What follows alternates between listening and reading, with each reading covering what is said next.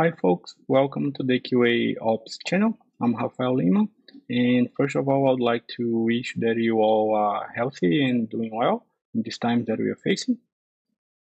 If you haven't subscribed to the channel yet, please do so in order to receive further notification. And in this video, we'll be talking about the Git structure and the Git theory.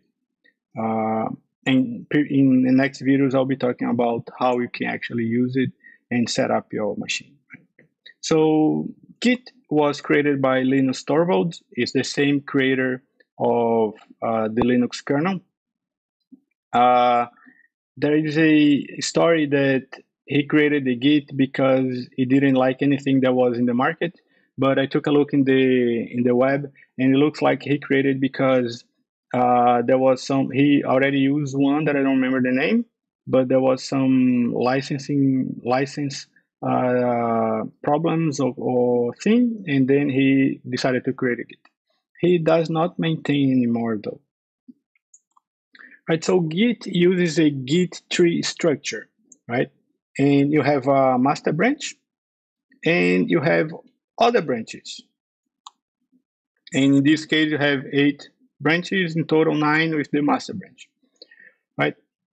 First of all, I would like to say that the master branch name, the master is an actual pattern standard in the industry. You can call anything you like, but the pattern is to use master as the main branch, and that's the one that's going to be your release candidate to production. So you have a continuous integration strategy. All other branches can be merged to master, and master is the one that's going to go ahead and is going to be the one that can go to production. Technically, any branch could go to production, but master is the one that is a standard. But this is the actual structure of the Git. It's not in an actual tree, but more like this structure. And every little white circle is a commit. Right? So going to a drawing that's more likely that's going to find on the web or in any other UI that you can use Git with. You're going to have a master branch, and you're going to have a commit A. Then you're going to have a commit B. And inside a commit, you have a hash, which is a number, which is a string a little bit bigger than that one. You're going to have the author of that commit. You're going to have a date time of that commit. You're going to have a description that the author gave. You're going to have the files that were changed, and the actual details of each change. And going back here to my drawing, you're going to have a third commit, and you're going to have the head of the branch. So the head is always going to be the last commit, and you can address the last commit as the head. I'm going to create a branch red from my master branch head. And note that when I do this, the content on the first commit of this branch is going to be the exactly same content of the commit that I created a branch from. And now I'm going to have other commits on top of that, and also I'm going to have the head. So now I have the head of a master branch, and I have the head of the branch red.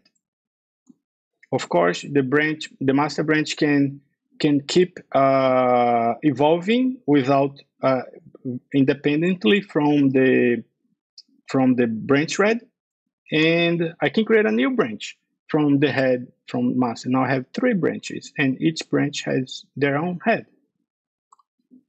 And also I can create a new branch from another branch, and note that I didn't create the branch purple from the head of the red branch. I created the branch purple from another commit inside the branch red. I can select that specific branch, commit, and create a branch from any commit that I would like. So note that the content on the branch purple is the actual content on this commit here that I created from. And of course, the master branch is going to keep evolving independently from others, and all others now are independent. Right? Of course, and I said that the master branch is the one that's going to be a release candidate to production, right? But now I'm happy with the content on the blue branch, and I would like for that content to also be able to go to production. So what do? I do a merge, and I do a merge from the blue branch to the master branch. Of course, this merge can generate conflicts, but Git's going to tell you if the conflict will be generated if we change the same file, of course, right? And Git's going to tell you that there was a conflict. Which content do you want? Do you want this content? Do you want this other content? Or do you actually want to select and change and do your own Frankenstein in mix them, right? And it's up to you. And my branch purple, I'm also happy with the content of my branch purple, and I also decided to do a merge on that branch purple, right? But please note one thing. When I do the merge, I'm not getting all the content here and putting in this commit. I'm getting the content on this last commit and putting here, right?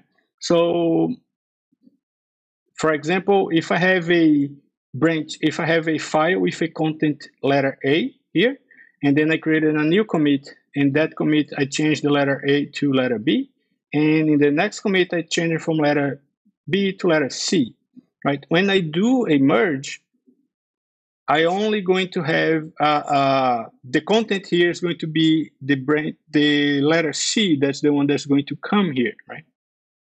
It's not going to be the content of A, B, and C. It's only going to come and become C. Of course, that I'm going to have access to all the changes, all the commits that I did. But the one that's going to be the actual content is the content of the B. Oh, sorry, of the C, the last one. Awesome. So, and the branch red is going to be here. I didn't merge. I can keep changing it. I can delete it. I can do whatever. Right? And now I'm going to talk a little bit about how is the actual use of Git in theory still, but when you're doing your changes locally, what you can do and how that works when you are changing locally and then you want to push to the repository. So I have a remote repository on GitHub. It could be in any other repository, GitLab or Bitbucket, but here I'm using GitHub as an example. I have a remote repository, right? And I would like to get that remote repository. So I do a git pull, either to update whatever I already have on my computer, or I do a git clone if I'm doing for the first time. If I'm also doing for the first time, I can do a git init, and I can set it up from there, but I didn't put it here as an example. Git clone is easier. So I did my git clone, I got my local repository here, and now I did some changes, right? And I would like to, I changed some code, I changed some content, and I would like to add to my local repository. So what do? I do a git add. So I do a git add I can do a git add all, which is going to it's going to add to the staging area or index everything that I changed. I can do a git add on a specific file. It can be on a new file, or it could be on a change that I did, and I do a git add on that specific file. It's going to add everything that was changed in that file. Or I can select to add the specific changes in a file. So let's say I have a change A, B, and C. I can select, I would like to add the A and I would like to add the C, but I do not want to add the B right now. So every change that you did, you have control of what's going to be going to staging. Right? When you do git status, it's going to show your staging area in your local computer. And once you are okay with your staging, you create a git commit. And the git commit is going to have all the changes that were in staging, right? And remember that the git commit was the one that I showed you that's going to have the description, the timestamp, all the files that was changed, and all the content that came from the staging. So your git commit, it's a conjunction of all the changes that you did and that you added whatever you wanted to add in the staging, and now it became a commit. So the local repository is going to, that commit is going to go into a local repository, and it's going to go on your Git tree locally, right? So when we did a Git clone, you downloaded the tree to your local repository, and the Git commit is adding on top of that tree, right? You have control of that tree locally too, so you can do as many commits as you like, and you can select each commit independently, right? So you can select one commit and then go back to the previous one and then go back to the head. You can do whatever you want to do on that tree, right? But remember that that's on your local repository. If your computer gets damaged, stolen, or whatever, you're going to lose all that content, right? And for you not to lose it or to share with your team, you do a Git push to the remote repository. So the Git push is going to get all your local commits, all the commits that you have. Doesn't need to be only one. It can be as many commits as you'd like. Whatever is on your local that haven't been in the repository yet, is going to push all that changes to the remote repository. Bear in mind that once you do that, any change that you do on that tree is going to get recorded. And what I mean by that, you still can revert a commit.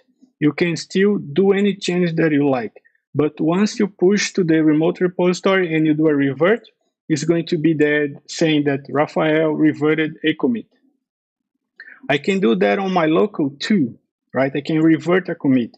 But also, if I'm on my local and I haven't pushed to the repository that commit yet, I can delete that commit completely. I don't even have to revert it. I can just say, I don't want this commit anymore, remove, and it's going to be gone. Nobody's going to know that I ever created that commit or that change. That's going to be deleted forever, right? If you did a change on your repository and it's already on your remote repo, then it's going to be historical data that you did some changes, right? So to sum it up, we just talk about the very basic of how you use Git. I hadn't discussed anything related to merging, resolving conflicts, and any of the fancy stuff that you can do, just basic Git. But then in the next videos, I'm going to go over the details of how you can use those commands, how you can create this structure that I'm talking about, how can you use these commands and create that structure in the tree structure. And I'm also going to show you how to set up your computer to use the GitHub repository, right? So thank you for watching. Again, be safe. And if you like the videos, please give us a thumbs up and subscribe for you to get the following notifications. Thank you very much.